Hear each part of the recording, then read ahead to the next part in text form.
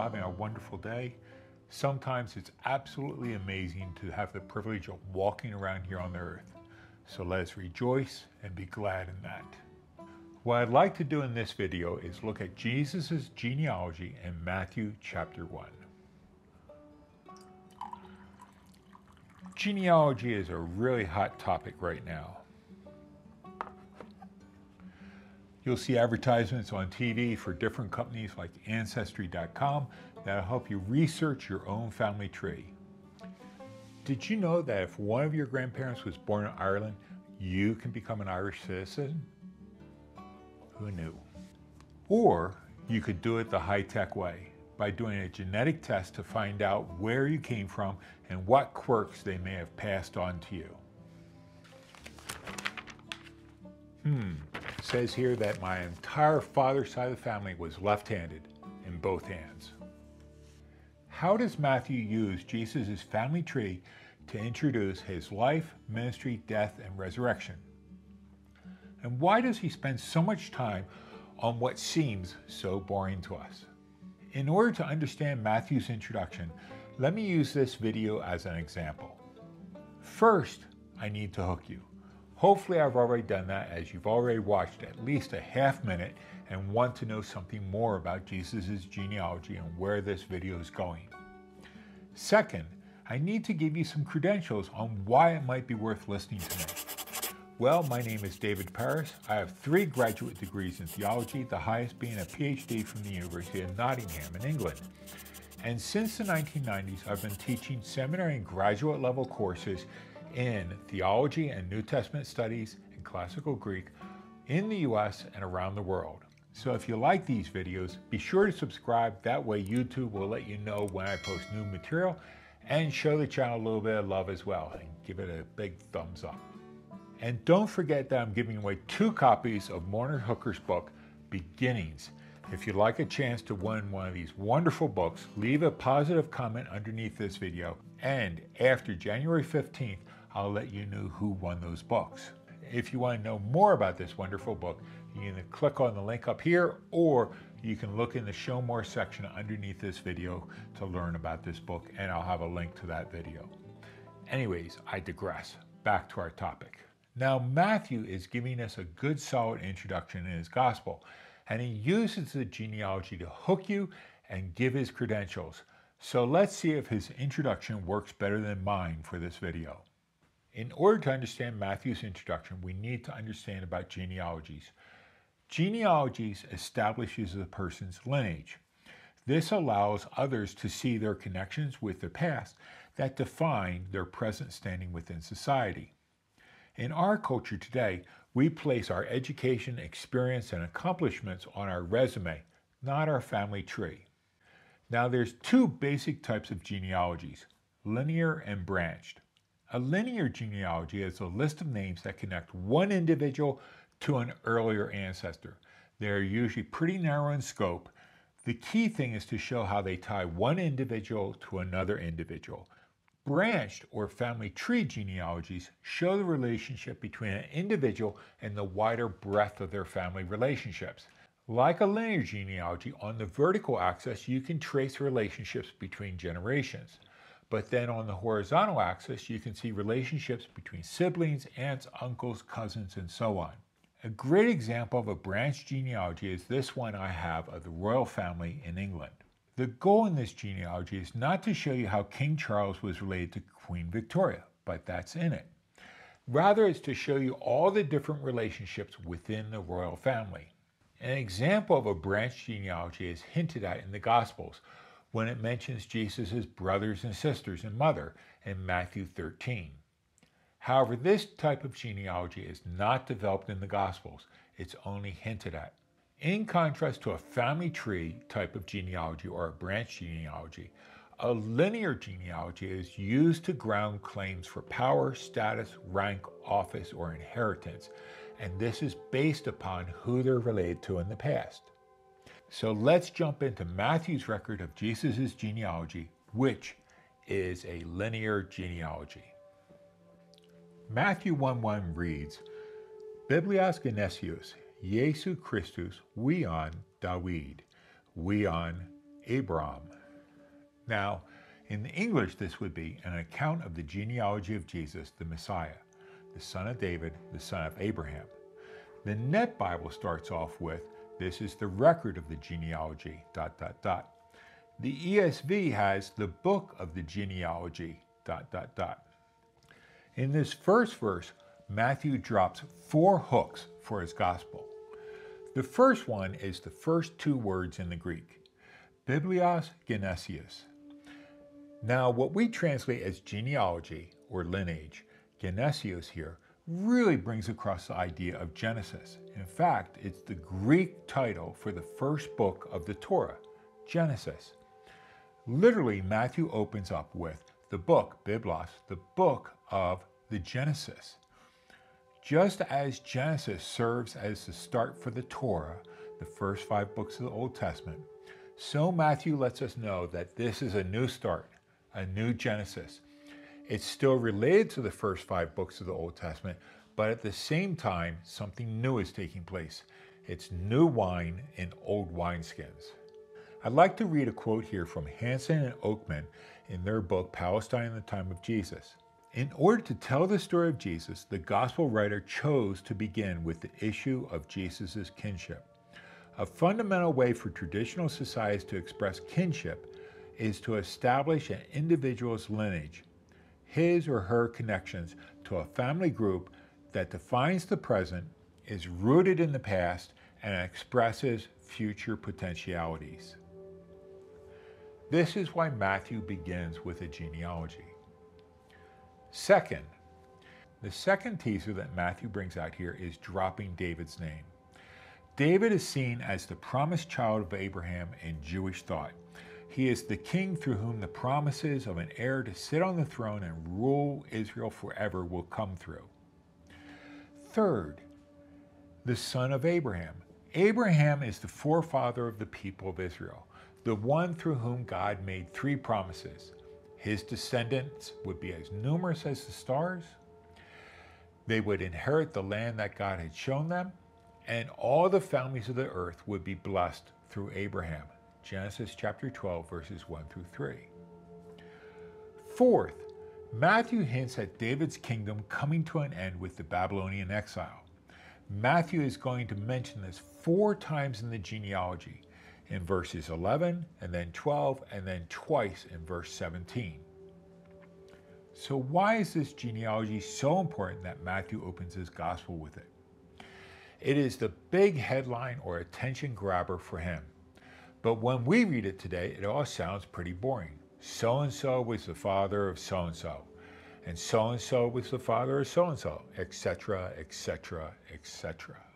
Let me see if I can help you read this in a way that catches the provocative power of Matthew's introduction. Let's go back to Hansen and Occam's book. They write, in ancient Mediterranean societies during the 1st century, kinship was still the primary social domain. That is to say, virtually no social relationship, institution, or value set was untouched by family and its concerns. Genealogies conveyed information about inheritance rights, religious roles, and who could marry who, social standing, honor and shame, and offices of leadership. A genealogy in the ancient world did not perform one function, but they were complex social institutions that conveyed a wide range of information. So what are the most important ideas that Matthew is trying to tell us and communicate to us in this genealogy? First, the names that Matthew cites in Jesus' genealogy is sort of a summary of Israel's history. He wants to see that Jesus' lineage is centered on God's activity with the people of Israel. This is really seen in how he organizes his genealogy. The genealogy is not an inclusive list of all of Jesus' ancestors, but a very selective one. You can see how selective Matthew is if you compare his genealogy with that of Luke's. They both contain some of the same names, but differ in many areas. Now, I don't have time to discuss the differences between Matthew and Luke now, perhaps in a future video. And if this catches your interest, please put a comment down below and let me know that I should cover this in a future video. Now, Matthew organizes Jesus' genealogy according to 3 historical periods. In each of these periods, he only includes 14 ancestors. In fact, in case you missed this organizational detail, he tells us specifically in verse 17 that he did this. In verse 17 it reads, "So all the generations from Abraham to David are 14 generations.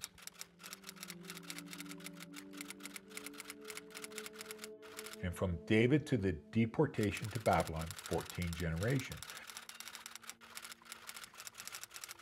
And from the deportation to Babylon to Christ, 14 generations."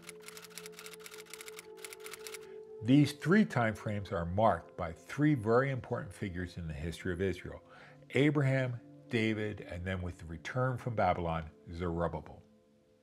Now we might miss out on some of this, but someone hearing this genealogy read in church during the 1st century would have immediately picked up on how Matthew is linking Jesus' family line to some of the key figures and moments in the Old Testament, and organizing his genealogy to cover the history of God's promises from Abraham down to Jesus.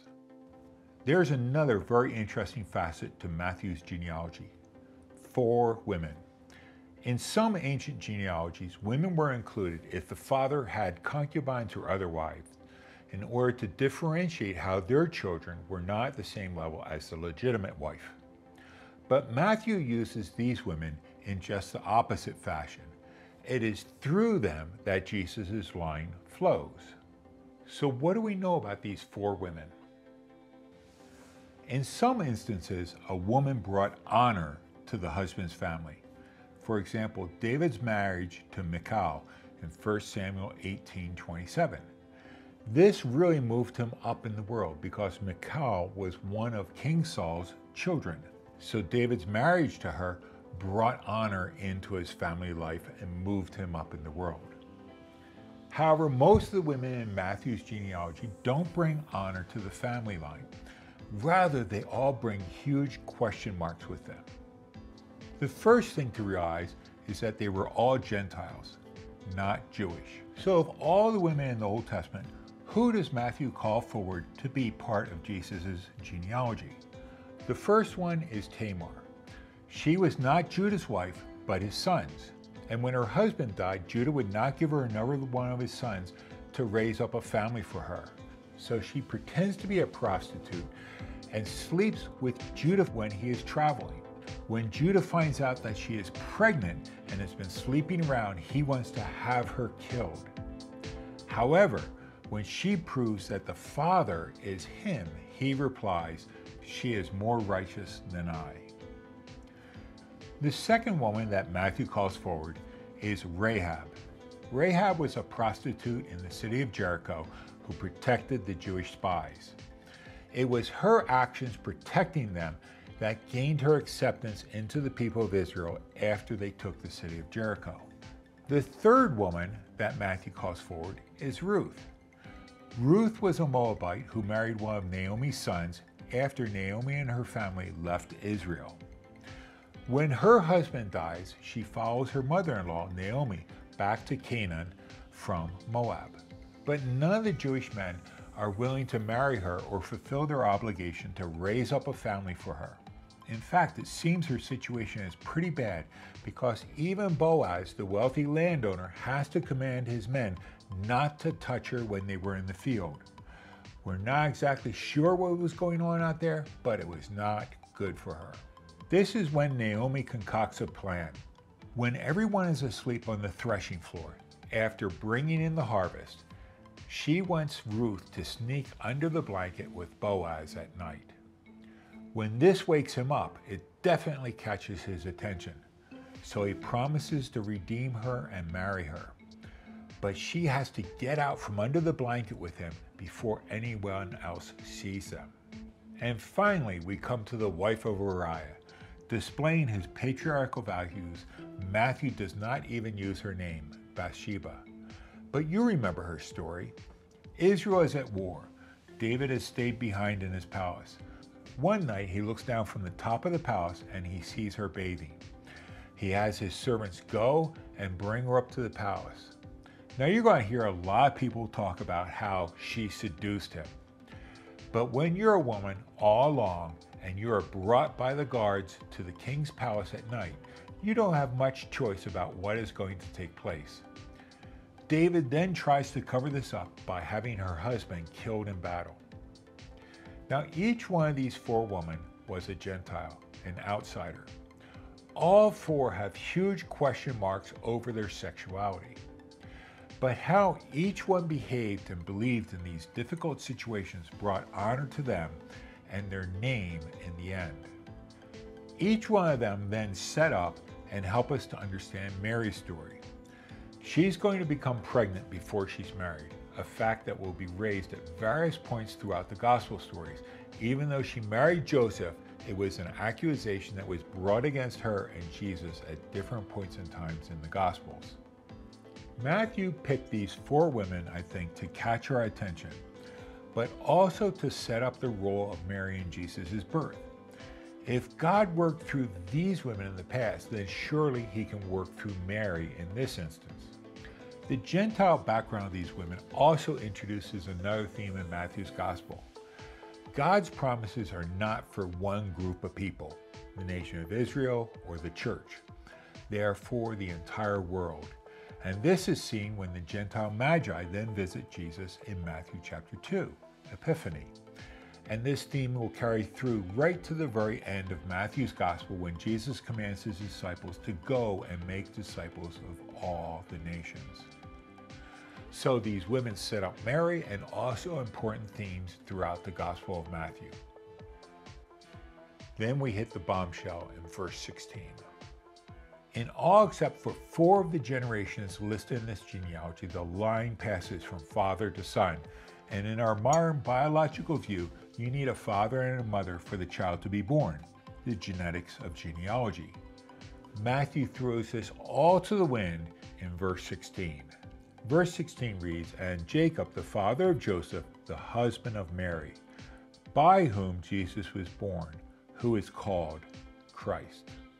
In the Greek here, whom is a feminine pronoun, but perhaps if we translated this as by her, we would get the idea a little bit clearer. Matthew is letting us know not only is Mary part of Jesus' genealogy, an idea that he pointed out with the 4 other women, but even more so, he is stating the fact that she is listed as the one whose offspring Jesus was. Matthew is stressing that Mary was Jesus' mother to whom he was born, not Joseph as his father. Matthew reinforces this idea even more with a very careful use of the verb was born. Now up until this point in Matthew's genealogy, he has used the active form of this verb. Abraham was the father of Isaac, or Isaac fathered Jacob. The active voice shows that so-and-so fathered so-and-so. In verse 16, though, he switches to the passive voice and he breaks this pattern. Joseph did not father Jesus. Rather, by Mary, Jesus was born. It makes me wonder, why does Matthew tell us this genealogy when he just really rips the carpet right out from underneath our feet in verse 16? Well, in that day, claims to family honor, rights, lineage, or so on came through the father's side of the family. So being of the house of David and an heir of Abraham was passed down through Joseph. Second, the passing of these promises takes a very provocative turn with Mary. Now the ultimate promises come through her, by whom? And from a literary point of view, Matthew should have us totally hooked by now. How could the family line be passed down through Joseph only to make this big jump with Mary? And how could Jesus not be fathered by Joseph? What has Mary been up to? How did she get pregnant, and who is the real father? You see how Matthew has our attention now. Well, as a good author, he's going to have to answer your questions in his gospel, and we're going to have to keep reading in order to find the answers. Now, before I forget, let me remind you, I'm giving away 2 copies of Morna Hooker's book, Beginnings, which goes into some of this material and a lot of other ideas. So leave a comment below this video for a chance to win. I'll announce in the video after January 15th, 2023, who gets a copy of this book. Until then, I will leave you with the word of peace.